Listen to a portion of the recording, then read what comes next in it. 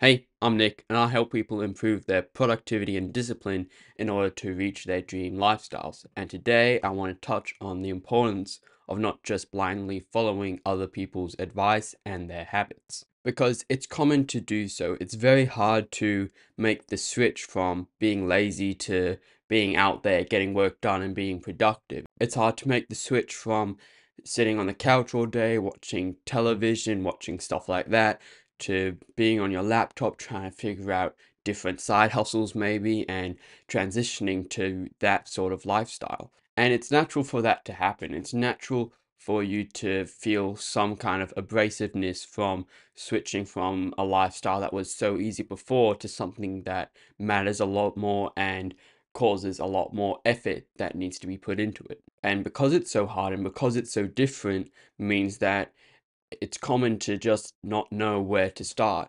You can want to be disciplined, want to be productive, but when you sit down and stop watching TV for a while, you're at a loss and your brain isn't used to what you're doing and it doesn't know where to go next. And so the next step is that your brain searches out inspiration by examples. It looks at what other productive people are doing, how other people have gotten a start on their life and started being more disciplined and getting those side hustles, and they take inspiration from others, which isn't always a bad thing. It can be good to take inspiration from some people and tweak it and find out what really suits you.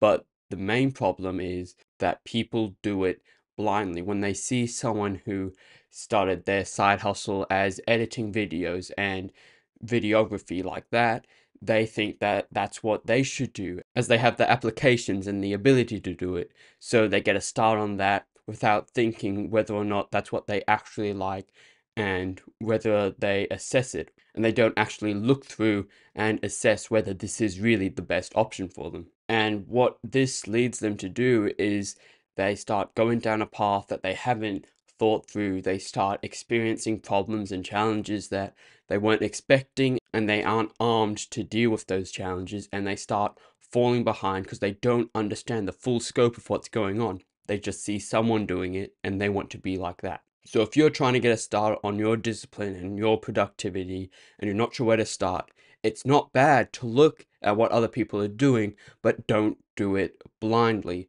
It's good to see that somebody started their side hustle doing one thing and looking at what someone else did and comparing the two ways of doing it and figuring out what feels better for you in your heart, what feels like a better option for you personally. And once you do get that gut feeling of this is what I want to do, I want to be that productive guy who sits on their laptop and builds up a business, who sits on their laptop and creates something just out of thin air, just with nothing but the technology in front of them, then start learning about more, start learning about the big picture of that, and don't just copy someone word for word what they did. You need to find the bigger picture of what they were doing, of what is really inspiring you, and make your own adjacent work that isn't just a carbon copy of what someone else has done. Because the goal isn't to be like someone else 100%. The goal is to build yourself up. And in order to do that, you need to be aware of what's going on, be aware of how other people have done it, take inspiration from how other people have done it, but still make your own personal work.